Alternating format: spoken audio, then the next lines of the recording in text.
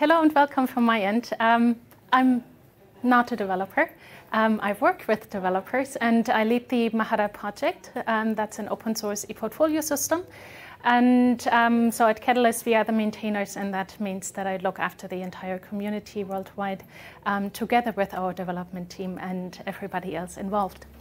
And since I'm not a developer working at a software development company, I kind of feel like it is important to say that at a development company, they are not just developers.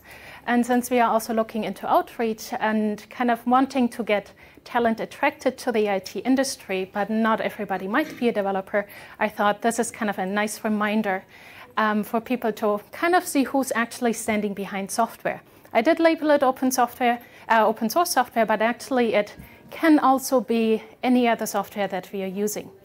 At ITX over the last couple of days, we've heard a lot of presentations around innovation and transformation, making things better, making things work better for the user, whoever that is. And kind of nobody really touched on, well, who is actually in there. Sometimes there was a UX designer, maybe a BA, but it was kind of just that nebulous thing. The software looks better, works better. We as a team decided on that. And oftentimes I still think when we think of software, we kind of have the stereotype there. It's the developer, the person sitting there with the headphones in a dark room, sitting in front of a terminal, maybe these days in some cases the GUI, and kind of hacking away and working on the code. But I'd actually really like to burst that bubble because it is not just the developer. Oftentimes before the developer actually got the task to develop something, there were a whole bunch of other people involved. So I'd like to take you on a journey and kind of explain that on the project that I'm involved in primarily because that's where my experience is, namely Mahara. You can also see from my laptop cover, I'm really standing behind my software and the software that I work on because I really like it. And what we see in our community is that we are actually not so a big developer community. We are a big community of people using the software. And we really need to start with the people using the software, because that's the people that we are creating software for. So we are not creating the software for the developer or for it to be there and be yet another product that people can use. But we have real life people in mind when we create the software and we engage with them. In our case, it's the students and it's the teachers, for example, instructors at university, teachers at schools, assessors, any number of different people, and they all have very different needs and requirements that they want to have fulfilled by the software. And we as development company or development community in the open source world kind of need to look into those and need to make sure that we meet those requirements in order to stay relevant. So who else do we have? Well, we also have, of course, our ninjas. Those are more active contributors that tell us stuff. Because oftentimes students and teachers, they are not really our immediate people that we are connected to every single day because they might be in a very remote area. But we do still want to talk to them, need to talk with them, and some of them are more active, reporting bugs, requesting features, wanting to improve things in the way that they are using the software to make it suit more. And that's where our BA and UX people come in. Namely, they then translate those requirements. And we have a whole bunch of other people then there as well, namely the backend developers, also front-end developers. There is the tester involved as well. We can't have a software development project without somebody actually testing what has been developed in order to make sure before we ship it out to one of our clients or the community in general that it's actually working in order to get fewer complaints. We also have code review, which is a very crucial aspect in our development work. Again, to minimize bugs, to make the experience a good one, and to make sure that we are also staying secure, that coding guidelines are followed, that other people can continue the work that we are starting as a community. And we do need designers. I mean, all the software that you've seen these days, and especially also at the conference, looked really pretty. It was a very nice UX, was shiny. And that's why we need the designers, because developers don't necessarily have that feel, or that's not their focus. When you work in a database, you can't at the same time think, how can you make the database calls pretty? That's why you've got the specialists who look into that, who have that expertise. We also have our translators. Very crucial, I find, and very important in our open source community for people to use the software around the world is it needs to be translated, because then people feel more comfortable using the software that is being that they're sitting in front of, when they can actually understand what's on the screen, rather than being put into the default of English. I mean, very crucial in Germany, for example. Sure, lots of people say, oh, Germans know English, we can understand it. Yes, but that doesn't mean that every German person is comfortable using English all the time. Look at the French. They translate everything into French. And we have a very vibrant French community. We have a very vibrant German community. And that is also partially due to our fantastic translators who make it happen. Also in Japanese, we have one Japanese translator who does most of the work there. And as soon as we put something out, a few hours later, it is already translated, because he wants to bring it closer to the community in his country. We also have documentation writers. They are necessary, and documentation means both within the software as well as also user manual, for example, or some people also create video clips, small instruction manuals. So it doesn't mean the 600-page thing that you have that everybody needs to create that. That can also be point-in-time tips and tricks that are being shared within the community. And we have help desk support people within the community. And under help desk support, I'm not just looking at the people that work at Catalyst or other partners or that are actively contributing to the software, but those people that are at the institutions who work with the product, who work with any software. We have so many people who are just doing good jobs explaining things and developing also workflows for students, for teachers, to make sure that they have an easy entry also into the software for certain things that we cannot provide. And we have our security guards. They are important, help us to make sure that there are no security holes. And because we are transparent and our source code is open, everybody can look at it, and therefore those things can't be hidden.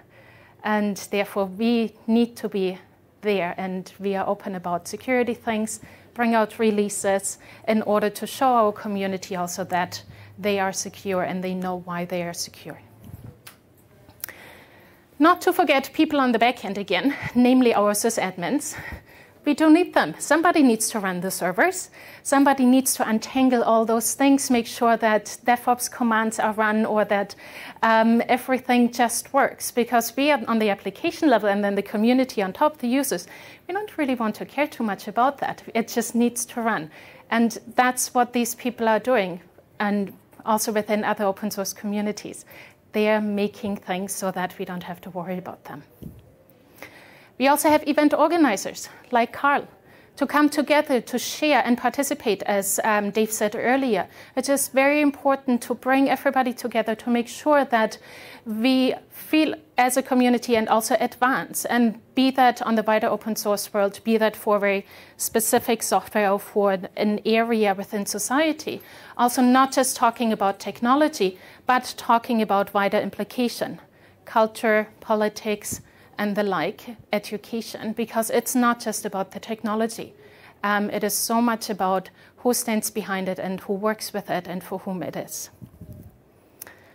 And we also have those people that promote it and who shout out about it, who talk about it, in order to make it more widely known to others around the world.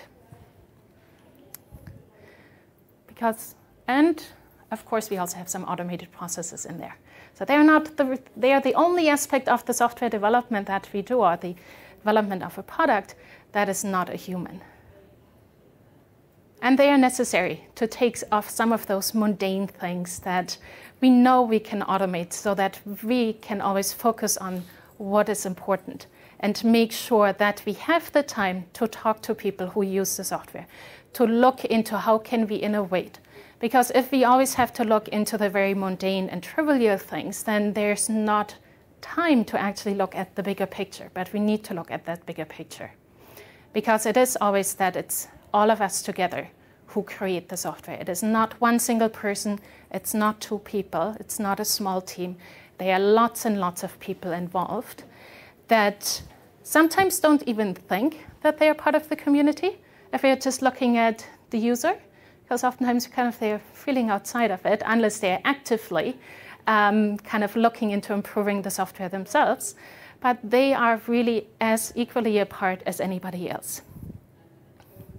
So now what can we actually do in order to make it more visible to everybody who's involved in an open source community that they are actually part of it and therefore participate and share their experiences on any of these levels, be that non-technical or technical? Well, one way of doing that is to recognize all contributions and not just the technical ones. Some ideas here are mentioning people in the release notes,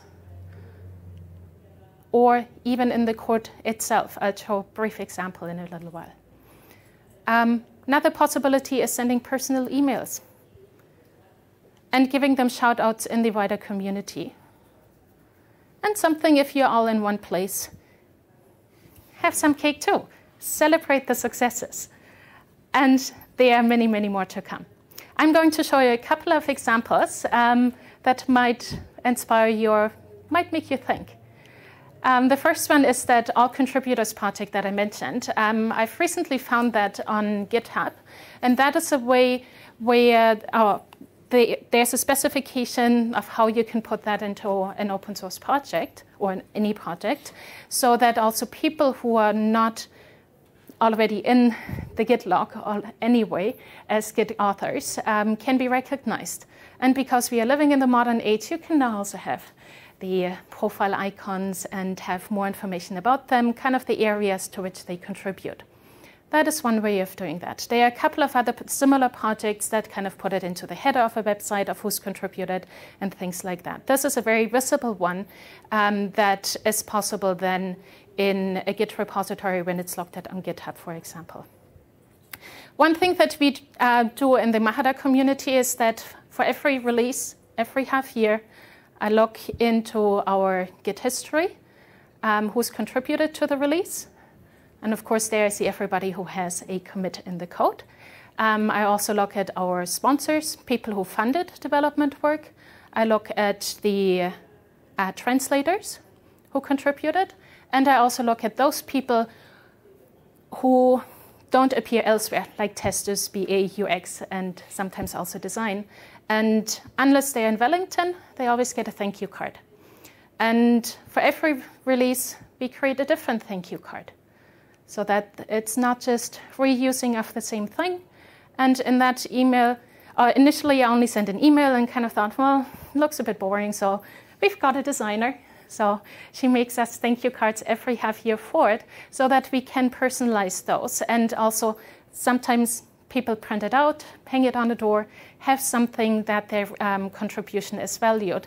Because oftentimes we don't have a lot of money to pay people and kind of do things, and they are not employed, in contrast to a lot of other big corporations who just employ people and then have the credits running in the help and about file.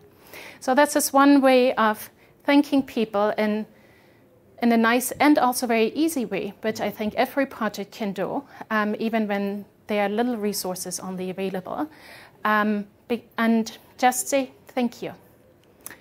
In our office, we kind of have the cake, but last year we did something different because a colleague of mine came up with the idea of, well, he's a Lego enthusiast, and so he created a Lego piece and had the name on it. And so I thought, well, that's actually a neat idea for all the Catalyst contributors in this case to create personalized mini Lego figures.